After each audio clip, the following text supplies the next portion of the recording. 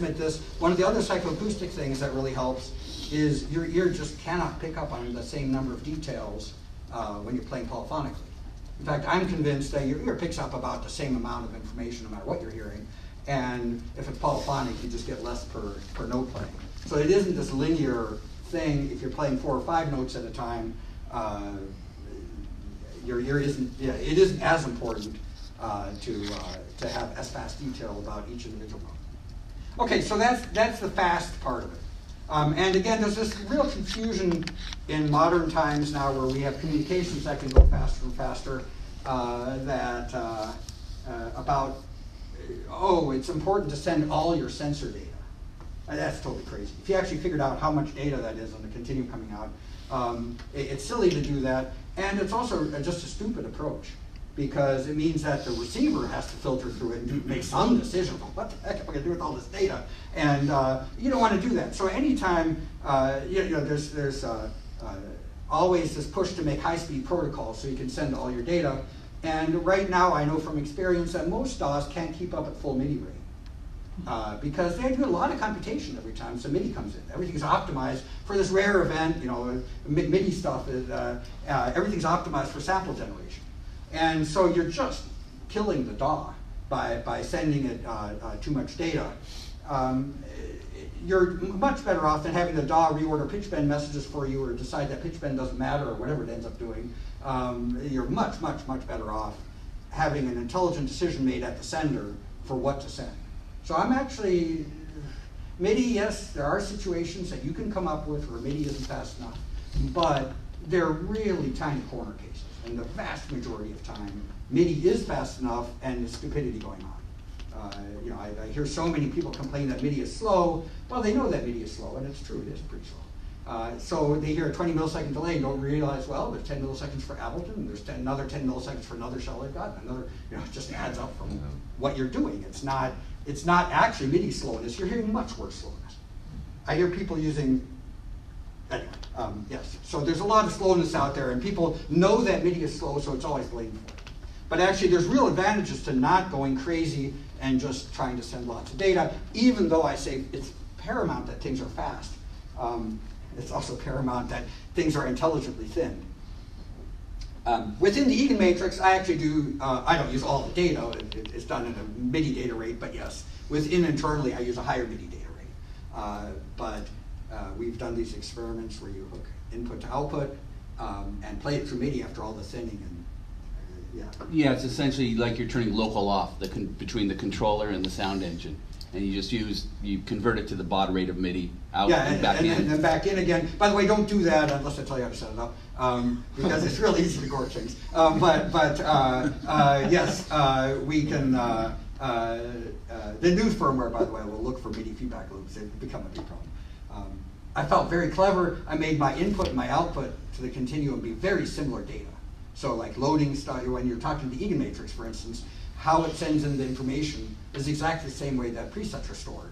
So it receives information, so that's really great until you have feedback loops. Then all sorts of interesting things happen. Oh well, it seemed good. Okay, so the control loop is fast. Then also the control loop needs to be sensitive. I just got done saying, you want 7-bit pressures during the first 20 to 40 milliseconds, but actually pressure goes to 14 bits or even more during the sustain. So this is something that a lot of people just don't realize how important, again, control loop is. A violinist can place their fingers on the fingerboard to about 15 microns of accuracy. 15, you got this flabby finger, okay? 15 microns.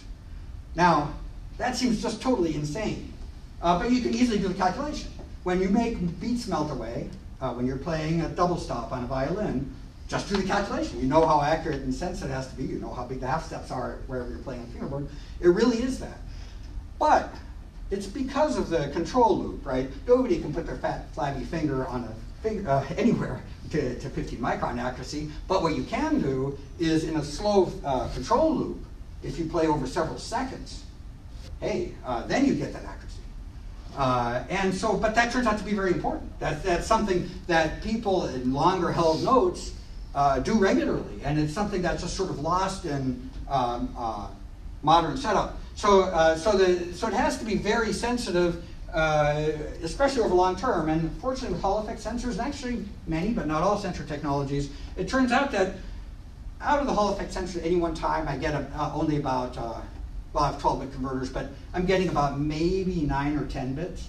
But you know what? After reading a Hall effect sensor millions of times, because it has pretty well Gaussian distributed noise, you get much better accuracy, just from the law of averages. So it works, the sensor technology actually works into this, and I suspect your biological sensor technology is up there too, doing a similar thing.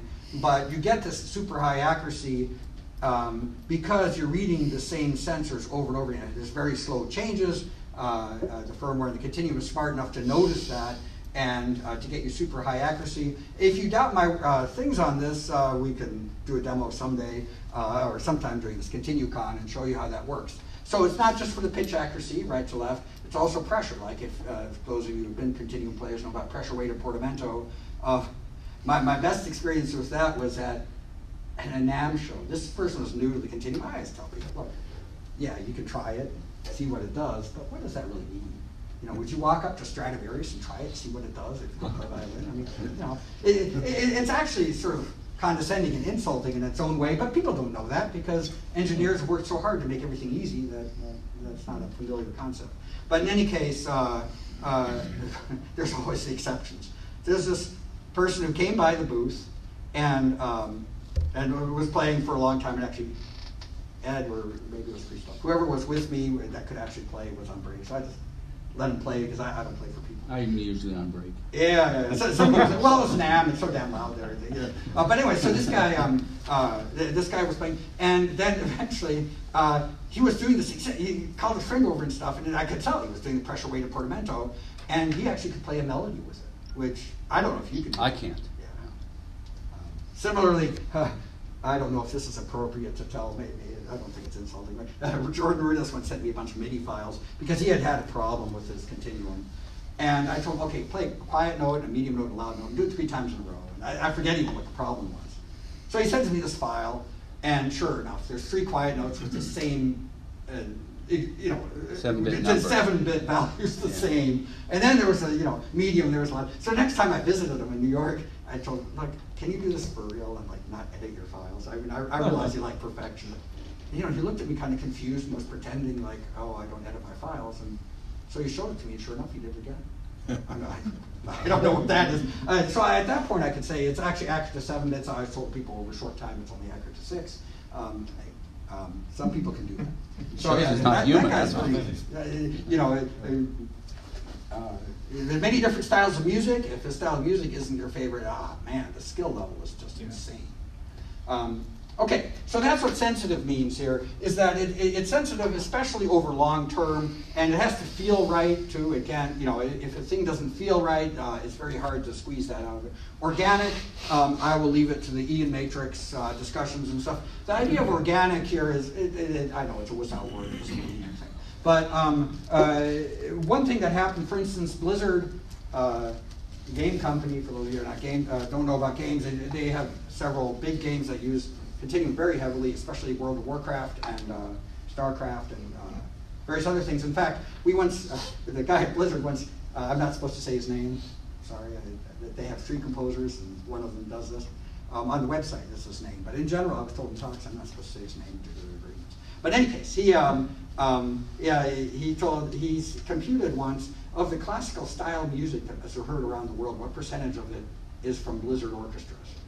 And it's actually pretty high because, this background music in those games is heard for hours and hours and hours. And just the fact that they employ 3 orchestras tells you things. That doesn't include jazz groups. But anyway, the Continuum is not even with their synth groups. They have synth groups too. It doesn't fit there. It doesn't sound right. It's in with acoustic orchestras. And it's similar, like if you listen to Indiana Jones and the Crystal Skull or something, I couldn't even tell where the Continuum was and all those things. I have friends with better ears that could tell all the spots. But yeah, it really melts in, and that's nice, but it's because it was controlled. It's just a different thing. This is not to say that MIDI keyboards are bad. I mean, one of the great things about MIDI keyboards is it frees you from all these details, right? I mean, there's all sorts of things you can do. And even exact timing and all these things. They have their own beauty, they have their own styles of music. That's all great. But in the acoustic world, the difference is lesser, but pianos and violins are very different, and it's just a stupid question to ask, is a piano better than a violin or worse? Very different. They each have their advantage. But the huge thing about a piano is, well, those 12-note chords, good luck on violin. You're not going to be able to do that. And that's not to say that piano is just a note machine. It's a gorgeous instrument. But you can't do crescendos during notes. So then it's interesting, how do pianists make up for that? But certainly piano is incredibly expressive. It's incredibly beautiful.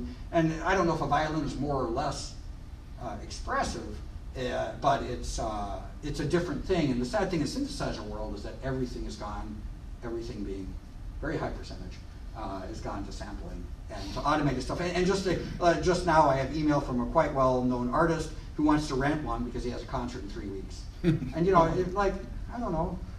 If you had an orchestra and your soloist wanted to go rent a trumpet because they wanted to practice a little bit before the concert, because they never played trumpet before, it's a thing. So, and people don't know what to expect. So if an audience hears it and it's somewhat lame, they may or may not know. Similarly, they may hear fast and loud music like what Jordan Rudess does, and do not actually appreciate the skill level involved there because it's fast and loud and it's not everybody's thing. All right. So that's what that is. So the Egan matrix, just to say a quick thing about the Egan matrix, is there are many mappings of your finger X, Y, and Z position. So X, sometimes in combination, sometimes not, sometimes linearly mapped, sometimes through other mathematical operations. But within your synthesis algorithms, many of those synthesis algorithms are actually quite traditional algorithms. But the parameters are mapped in easily 20, 30 places. In different ways, in different combinations, and that, if it's a well-designed sound, can make for quite interesting play. And it does have this problem that often the easier to play sounds are also in the end ones that are actually somewhat less expressive and such. There's also this other problem that people know, if they're imitative sounds, people know what they're listening for, and if they're not imitative, it's actually really hard to tell. You don't know what you're listening to. So I've convinced Ed on a few occasions to do imitative things, and that's been very helpful. All right, so that's that intro, and how long do I have left? Half an hour, almost. Whoa, well, I talked for 22 minutes.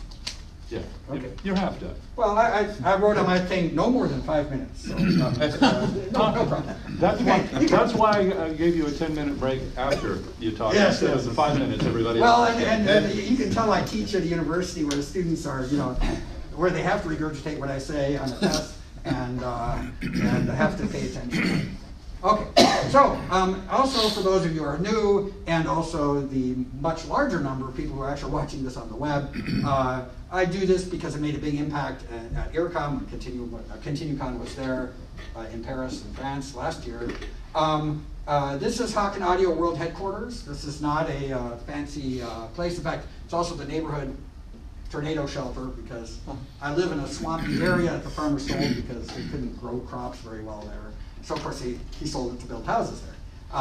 And mine was the only one that has a full basement, which turns out, in fact, the night before I left for ContinuuCon, on the other side of our block, a tornado did touch down, did a lot of destruction.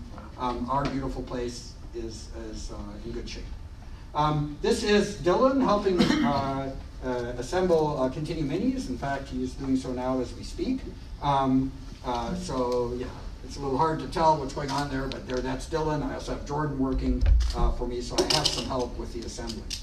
With the Continuum Mini, I just never did the computation. Well, how many hours will it actually take to do all this? And there's me from Rob Schuler did a sojourn to Champaign-Urbana, and he's played. We have a very, very nice concert hall there. So he comes once in a while, and he visited me there, and so he took that picture.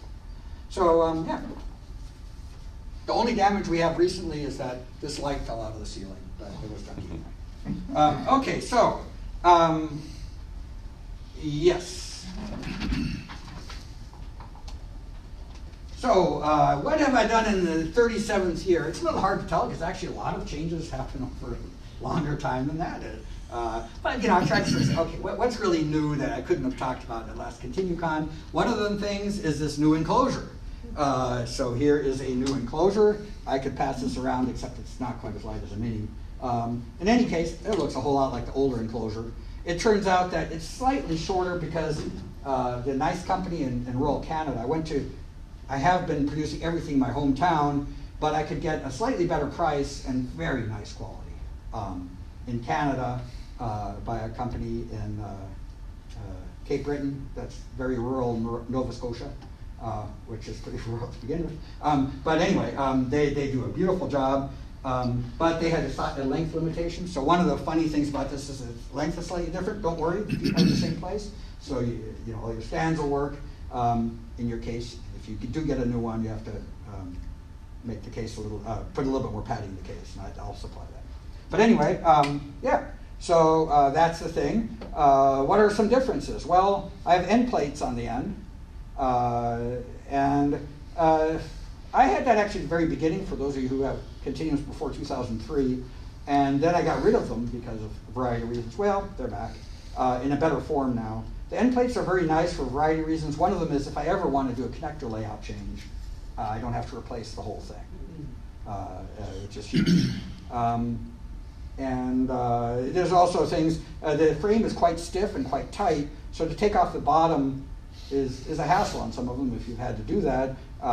Please don't do it unless you get instructions from me. But if you just loosen these screws, which are countersunk, then all of a sudden everything comes apart really nice and easy. So you just do one turn loosening.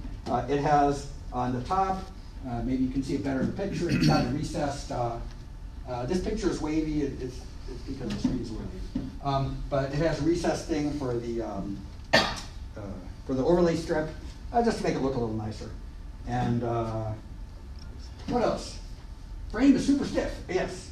So for the full size, the frame was always quite stiff. It's angle aluminum pieces that are tightly put together, but on the full size you can see I've got two different ones here, but it's got these bridges built in to make it yet stronger. They make it a little bit more pain to assemble because they get in the way then, but it's very, very strong. That way, yes. I'm sorry, but did you notice like there was some issue because of this, or was this just something you thought I'll go one more step? There are, I have many different playing styles. I have a nice video of somebody putting their full weight onto the Continuum, jumping up and down with their fist on it. Anyway, there's various ways to play it. And it just turns out that if you press hard enough, and even if you're just a very sensitive player, I don't know if you've ever played hard enough to do that, but if it moves even slightly, or it used to be if you put your hands on the edge and press down, right, you start hearing notes. Oh yeah, that happens. Do you have that? Yeah. Yeah, see, that won't happen. Okay. So, well, you don't have to put your hands on the side, but anyway. But you have to press her pretty hard. Okay, well, it used to be really easy, and then it got pretty hard, which is what you got, and this is even harder. So yeah, so some minor changes. Are these huge? No. Would you even notice it? Another thing will come up in a later slide, but these two are actually very different in price. We'll come up with this in the later part of the talk. But from an audience point of view, like more than 3 inches away, I think they look quite similar. So we'll get to that in a little bit. Oh, oleophobic. Hey, that's a cool name that Ed taught me. It means it doesn't show your fingerprints. It means I don't have to wear the white gloves as much when I pack things up. But anyway, one of these is oleophobic, and the other one isn't. So that's kind of cool. But again, you don't see those fingerprints from the audience anyway. Another thing that people won't even notice really, but for me it makes things easier and better, and it's a step I've actually not gone to for a very long time because I knew of some issues. Fortunately for me, and fortunately for him because he's enjoying it, my eldest son got a job at SpaceX and he just does analog circuits there and has figured out all sorts of stuff about grounding systems and has really helped me with current sources and various other, there's all sorts of tricks in this stuff that having learned textbook stuff from instructors at the university to learn other stuff is good. One of the things historically, there was this idea in design that you have an analog ground plane and a digital ground plane and they're only connected to one spot, which is like the absolute worst way to design things that have high-speed serial or any high-speed digital in them. Because what happens with these lines here, it's hard to see in this picture, even if you hold up a board, it's all pretty small, but you've got these lines here that have ground in between them, but they're just long serial lines that go on to the next board. Most of them, some of them go to the A to B converter for this board. The return ground on a high enough frequency signal is immediately under the signal. And it's not like you have the sea of ground, which is like you're used to in the analog world, where you've got a quiet ground and the whole world is nice and quiet. You've got the return is just under that signal. And so if you aren't very careful with how you do your grounds, like on the other boards, the return path for all these signals was around here and then back to there because I didn't have bridges in the right place. I had a lot of bridges, I just didn't do it right. And he looked at this and laughed and told me, hey, you know what, you get rid of that. So anyway, so I think that's that was the straw that got me to redo that. So now it has a more modern ground thing. It has some other improvements I've always wanted to make about better noise isolation stuff. There's this weird thing too. I've been around too long, and the analog multiplexers have gotten so good now that you have to worry about the pico coulombs of charge injection they have and all these other things. So I learned some new things, and yeah. So oh yes, I listed on here since I said where things are assembled. The boards are all the boards I got they're made in Broken Arrow, Oklahoma. Another thing I'm doing is the Continuum E-matrix expander.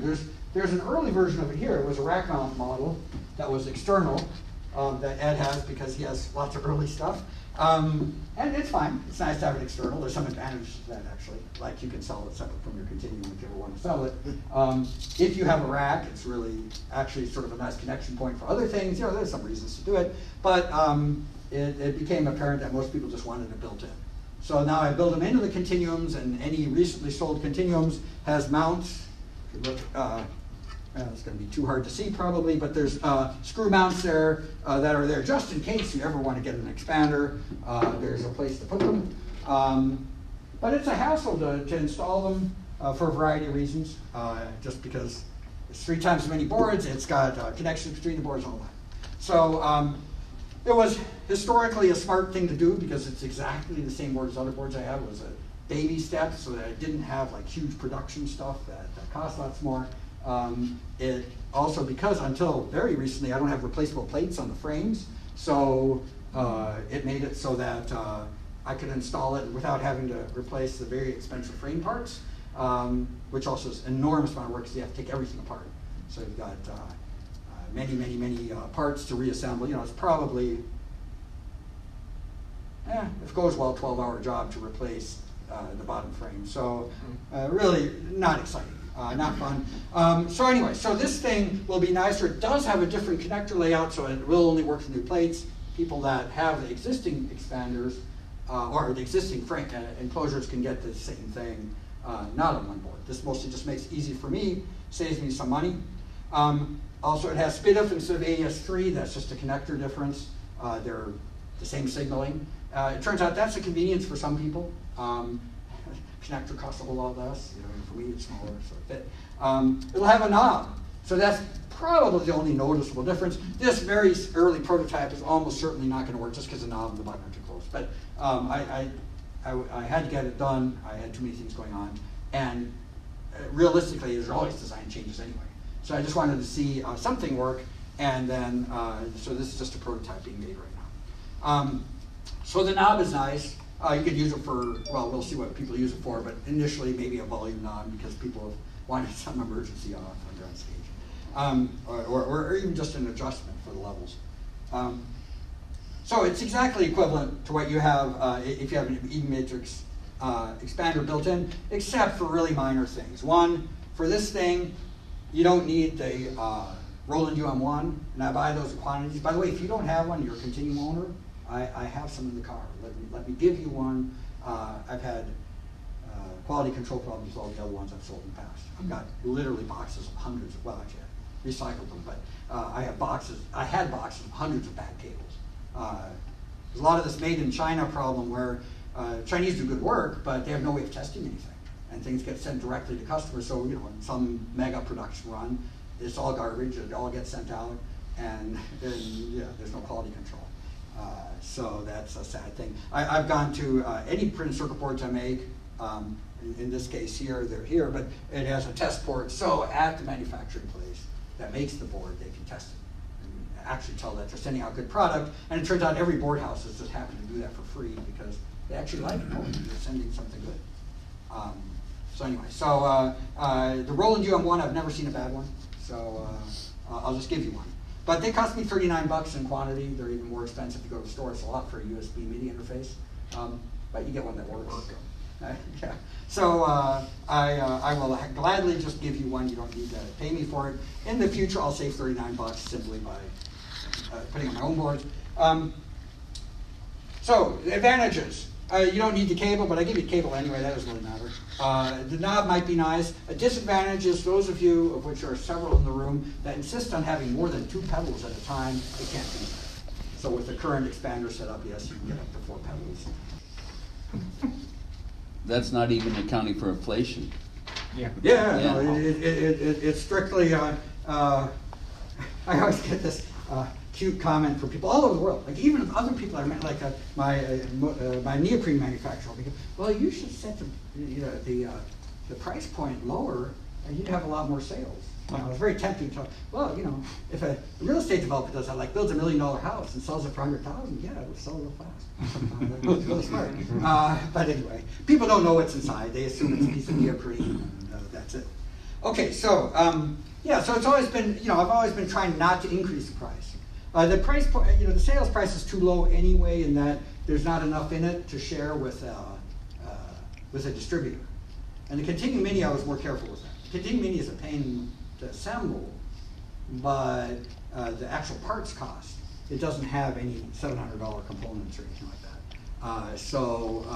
The actual parts cost is such that someday, if I get the assembly smooth enough and people are skilled enough at it, it's something where there's actually, it could be done through a distributor or such. Initially, I'm not going to do that because I'm not at that point yet. But the bare parts cost isn't so incredibly high. So, rods. Yes, I have these rods. So underneath the neoprene, which is on top of your Continuum, in fact, I have some scrap if you wanted at a party tonight, ask me for it. Lots of little scrap pieces. But underneath this neoprene, it's nylon on one side, plain rubber on the other, are hundreds of these precision machine rods, which you can't see, but I'll hold up. They're actually quite wide, and you can roll your finger to extreme accuracy, but that's because I use several rods next to each other for measurements.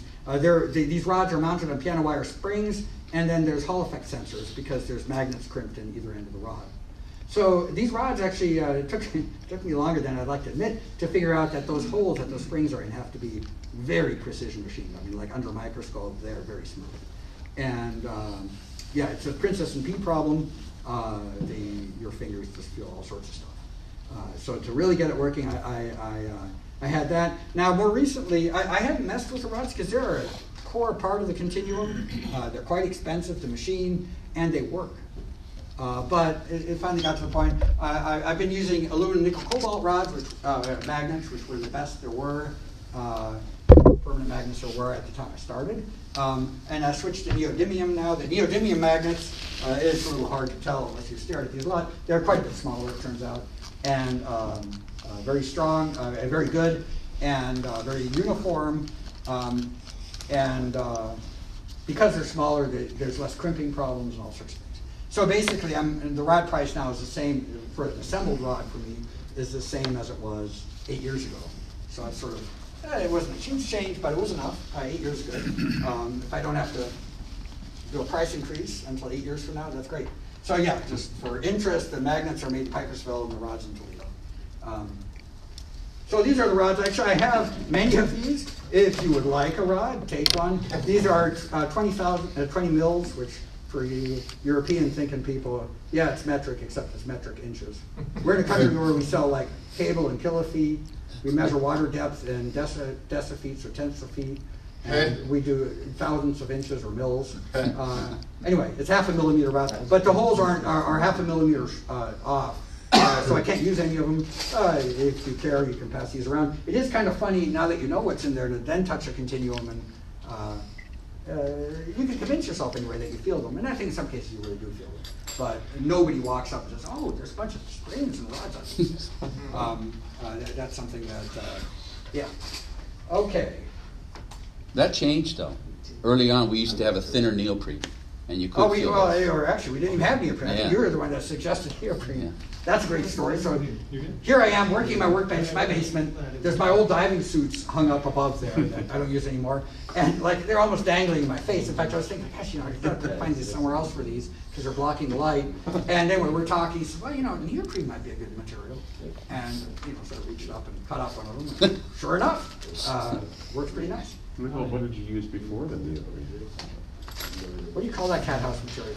Yeah, it was just a fabric with a plastic backing. It was almost like the first Continuum I got had a almost like the sort of material you'd find inside a violin case. Okay. You know, it just It was a problem because it was stretched in a frame. Yeah, kind of. And so you're pushing against the frame, and you know it was bad. Mm-hmm. Oh, and that was after I'd already been at it for a long time. But you know, in this Continuum development, I mean, I actually tried this approach very early on. It was one of the first I tried, but it was too expensive. So then I tried all sorts of other things. Eventually came back to it because at least it works. So now the enclosures. One of these enclosures here costs $780. Another one costs $230. And since you can't tell the difference from back there, I think that's really important because I don't want this to look like, oh, well, you're actually raising prices. You're just selling us crap. No, and actually the standard enclosure looks very much as the welded, the soldered corners and stuff like you're used to from the ones that were done in my hometown, the ones that everybody here has. So the much less expensive one is at the bottom, and the much more expensive one is at the top. They both have the recesses. They both have the plates. You know, all fun. They're meant to be identical. So what happened is I went from my local town place to Cape Breton to have them made there in Canada, in that rural Canada place. And they did a great job. It was slightly cheaper than my local place, but still, $780 is just a lot of money. Yeah. And that's just for the frame, and there's nothing in it. Right? That's like step zero. And so they do beautiful, beautiful work. And for some people, you know, if you're going to buy a $5,000 item, you might as well spend $6,000 and have it look really beautiful from close up. But you know, for me, as a practical matter, it's just too much. So I gave in. This is the only thing that you're done in Hong Kong. But the less expensive frame is done in Hong Kong. Actually costs $110 plus $120 shipping, and that's why it's, yeah, you're welcome to look at these. But yeah, in fact, I asked somebody at Sally's place, hey, which one is the high-end one? And he was saying that, well, it's not really light, but it's actually hard to tell. You really have to look at them really close. But like if you want, like one of the places you can feel is like if you feel the recess here, oh, it's perfect. You feel the recess here, you certainly feel bumps. So here, feel inside this here. But that won't show once you have the strip in. The strip might look a little on you. Yeah. Basically, you have little itty bitty blemishes. I'd say they're both beautiful work. Oh yeah, but one is more beautiful. And Ed just said, well, I wouldn't want to play that. So okay, well, I didn't put it that way. But in any case, yes. So we got both of them from an audience, and they look different. You have it under your hands all the time, and maybe not. This one just has it in the recess, but even in other places, the ones from China have like little, not rework places, but places where it just feels a little uneven. They work perfectly. There is no problem with them. So that's why I offer both. So I have a standard and a premium. So so I say, yeah, prior to 2018, they were all made in Champagne. Now we got Cape Breton and Hong Kong. So the premium has oleophobic paint, which so far nobody's really complained about, but it's kind of nice. So that's nice if you like the paint. And the standard has more little blemishes. I have to say more there because any machine thing like this, there's always going to be something. But for instance, the much less expensive one will have screws where you can see that the screws aren't as good quality, like they have slight shininess to them. They're not really black. Because I require stainless screws, and stainless black screws are made in different qualities, and you know, the ones done in Canada are perfect, and you know, and things like that. You are a perfectionist by any chance, are you? Well, I work with people that have these. So the difference in this cost here, both of these include shipping and stuff. I mean, this is very rural place. It's not quite as far away as Canada, as China, but it's very rural too.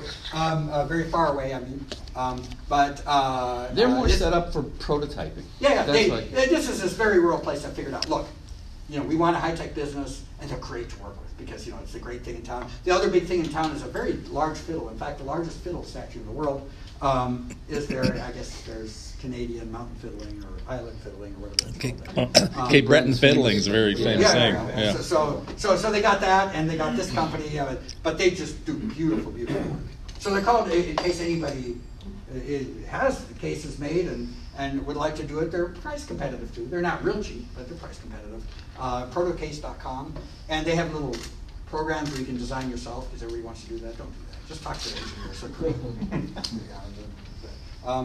So anyway, the standard enclosure has no price change. It actually, because I've been eating my local cost, which was just over $700. Just over $700, and then did the Canada thing, but after our latest tariffs, because it turns out Canada is now one of the evil enemies, and those things, the price has gone up now higher even than I had in town. I love the quality. Plus, I hate to punish them for problems that aren't really there. And they're doing all the mini cases. They're doing all the mini cases. Mini cases are much easier to ship, so I think that has a lot to do. And they're also more what they do. They usually do electronic enclosures. The full size and now the half size to match is just a little bit shorter because it was the very largest enclosures they can make. Anyway, they're great. The people in Hong Kong are great too. And if you think trying to assemble something like that for $110, and then having more than half of the money go to FedEx, that's got to be frustrating. But anyway, yeah. So good people everywhere in the world. And you could choose by either because you'd like to support North American businesses in rural Canada, or you can choose by money, but they're the same otherwise. And so I'm just going to leave it up to people. That's the nice thing about having a basement that floods. It's not useful for anything else. I keep everything off the floor a little bit, and other than tornado shelter, washing machines, and storage, that's all that's down there. I don't think anyone's ever started with a sentence that says, the nice thing about having a basement that floods. Yeah, well, it would have been taken over by my kids, who are now starting to leave the house. But okay, so actually what I'll do is turn on the light. I'll get it for you. Oh, I know which one it is. There we go. So I got the Continuum Mini, which is not really trying to make no price increase, but I'm well aware that while I'm proud of keeping the price the same, it's still a high price. People are a little bit confused. Every once in a while you get to, well, like Bob Moog made synthesizers accessible. Look at those prices sometimes. People saved up a lot to buy those instruments. So this is a Continuum Mini. The idea of it was, look, what can I do that would be much less expensive components, which was actually a fun design challenge for me. It's hard to design things that cost less. That thing, the fact that I have, I don't know what, connectors that, just the connectors alone on there on the end plate, just a button cap on the end plate, 69 cents, where I found these buttons from Eastern European people at Super Booth, they cost 8 cents. And they have the exact same longevity and everything. And they don't need a button cap. So anyway, that button cost me like $2.80, and who cares? Well, you can do it for 8 cents. And I also learned how you actually use these buttons so they don't break. You do have to build them into your frame and stuff. They're not. One of the things that makes buttons expensive is that people can push sideways on the shaft. You got to set up so that can't happen with these buttons. But if you do that, DigiKey, not some weird place. DigiKey, 8 cents. Pretty good deal. So anyway, so I made these things much less expensive and learned a lot from Super Booth in Berlin, from our East German friends. They also have really cheap pine, and they use a lot of pine instead of aluminum. Well, I didn't go that far. I did try plastic, it bent too much. So I've been working on this for about 2 years, I guess. Mm-hmm. That's why there's been no new firmware release since 850. We're going to try to fix that this summer. But in any case, it's 2 aluminum pieces that are screwed against each other, so it's quite stiff for how heavy it is.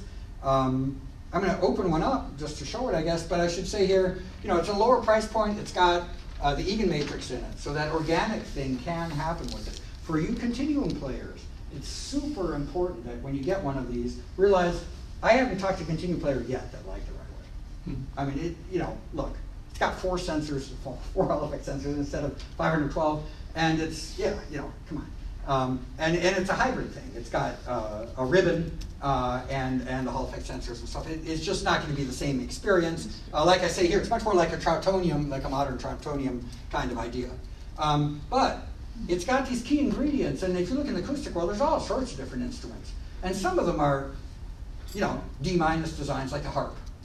Sometime, thousands of years ago, some incompetent engineer designed this thing to pull at the soundboard in the wrong direction. So a harp is always ripping itself apart. But, thousands of years later, hey, it really, really works. It's a beautiful sound. And so you got to rebuild it from ground up every 15 years. So there's designs like that in the acoustic world. There's also designs in the acoustic world where you have things like French horn, where even world famous French horn players every once in a while bloop an entrance because it's so damn hard to play that thing. And in fact, I forget what their word for it is. It's like in pianists you talk about typewriters, a piano that always is very even in dynamics and stuff. And players that like those are called typists. Is that true? Is Rob here? What? Did he pass out? Is that true? Do you use that word typewriter, or is that not in New York? Never used it. Yeah. And it was. You never used it? Okay, well anyway, so in the Midwest, you call a piano that has totally even dynamics where every key you hit it responds the same. You call that a typewriter because the best piano will actually have variances in it. And a very good performer practices on that piano the way it's going to be tuned for that concert and really does it. Is that accurate to say? Or? Sure. Okay, good. Yeah, he's a nice guy. He won't embarrass me in front of a group. Anyway, that's what I believe I know about piano, which I don't play. Yes, so in the acoustic world, there's all sorts of different instruments that all have their problems, have extreme limitations, and are gorgeous. Okay, so in this thing here, that's sort of the idea here. I promised I would open one up, so I'm going to do that, and then I'm going to be quiet.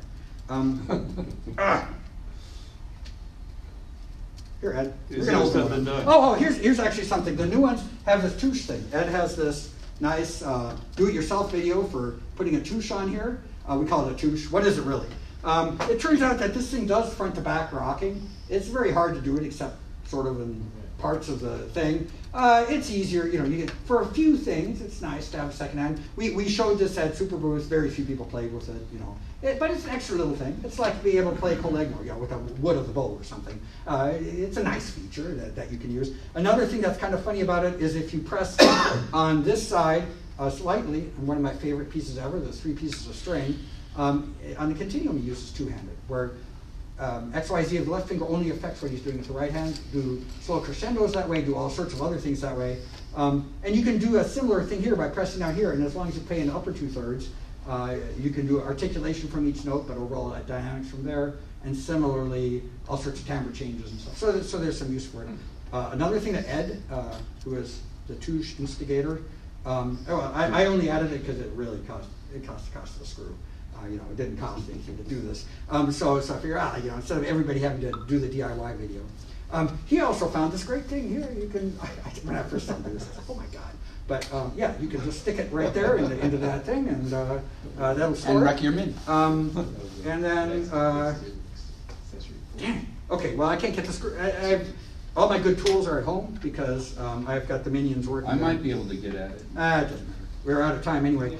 So I can explain what's in there. It's a plate. So if you're at all familiar with the Troutonium plate is on a different hinging system, but it's a similar idea. Then there's a ribbon on that plate. The ribbon is custom made because we wanted something lighter than the companies had. There's a thin piece of neoprene over that. Because this plate has sides to it, you can press as hard as you want. In fact, at NAMM, people were destroying his stand, like actually compressing the whole stand if you had to rebuild it a few times. It doesn't really hurt the Mini, but I would say that ribbon is a pretty sensitive ribbon. It's custom made to be extra sensitive. I wouldn't beat the heck out of it. So it's kind of good, I think, if you don't put your full body weight on it. You certainly gain nothing from it. So, but it should survive that. They survive trade shows and such, so they can do that. Yes, it senses quickly. It has an eigenmatrix in it. And because of that, it's much more quirky, what you can do with it, what works well with it. But as I say, all the Continuum owners that I have that gave it a chance, 2 of them just sold it because other people wanted it real bad. That's fine. But all the ones that have given it a chance actually play it once in a while because they actually enjoy it. In fact, you'll hear talks today that are using a Mini for no reason except that it was easy to carry. And so, is it the same as a Continuum? Well, absolutely not. You'll hear talks today too that tell you that. But it's a very nice companion. Is it better or worse? Well, in some sense it's worse. It's more limited. But there's certainly things you can play on this that you'd be. Is that true? Be challenged to play in a Continuum? Yeah. Well, there's also the aspect of the just physically in the ergonomics of a studio. I can have that so you right said in no. the, So it isn't anything that you can play, but but still, there's a lot to do with it. No, there are things you can play on that that you busing can't. sometime? I will have to on Saturday. I'm sorry. Okay, great. Okay, well anyway, I will shut up now. How late am I? Oh, yeah. Well, thank you.